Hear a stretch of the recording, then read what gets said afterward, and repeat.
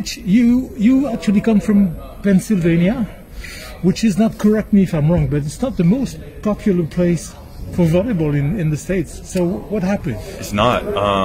There is a small little hotspot for volleyball in Pennsylvania. There's a small community, but it's mostly in California, in other parts of the country. But I had some friends who played volleyball that I knew just growing up in my hometown.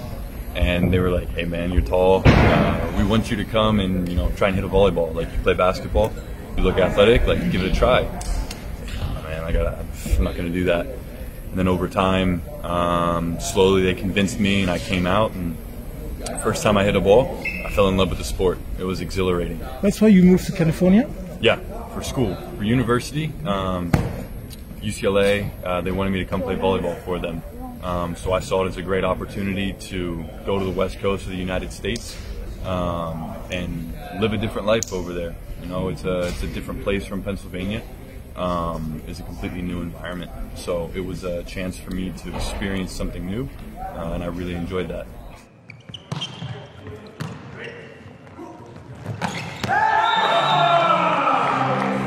And you played in college over there. What is the level like? It's different. It's more physical. Guys jump high, they hit hard, but it's not so technical. The receivers in Europe, for example, are really strong.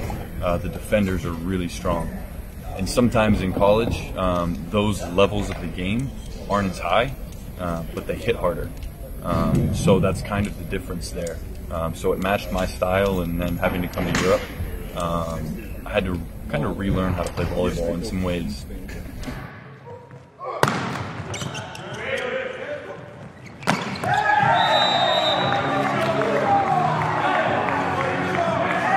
In some ways it worked pretty well, right? I guess. We'll see. There's still a long ways to go, and a lot of things to learn, a lot of lessons to learn, and matches to play in.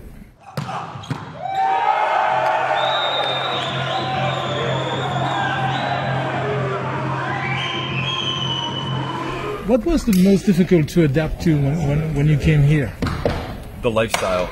It's a much different pace of life. It's more laid back. It's just different in like every way. And also the language. The language was something that was really difficult for me.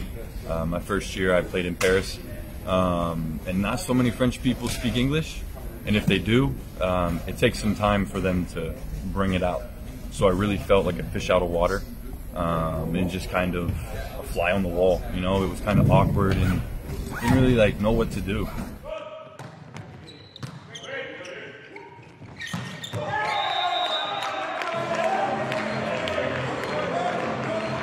What is your average week like now here in Maaseik? Not much going on. Not much going on. We have training in the mornings most days, and also in the afternoons. So wake up, I eat my breakfast, watch some news, read some news, go to training, eat lunch. I mean, it's pretty boring, man. I don't do much. The corona makes it difficult too to travel and see things.